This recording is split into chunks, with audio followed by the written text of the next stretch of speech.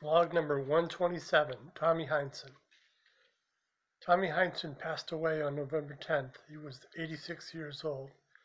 Thomas William Heinsohn was born August 26, 1934 in Jersey City, New Jersey. Heinsohn was drafted in 1956 by the Boston Celtics. He was in the same draft that landed the Celtics' Bill Russell. He played 10 years, all with the Celtics, and won 8 NBA championships. He was a very good player with a career 18.6 points per game and 8.8 rebounds per game. He was a 6-time All-Star.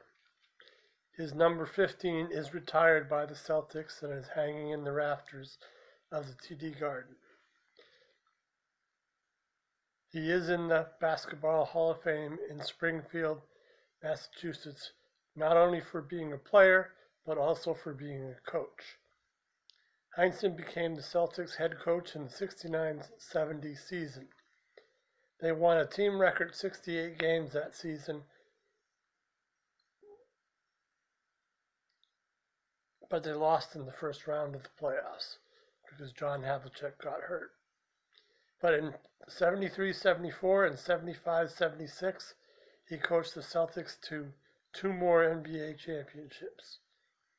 After retiring from coaching, he went on to become a Celtics broadcaster and was a broadcaster until he died.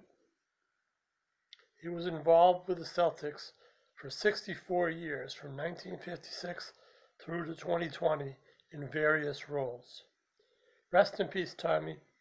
You were a great Celtic. That's the end of the vlog.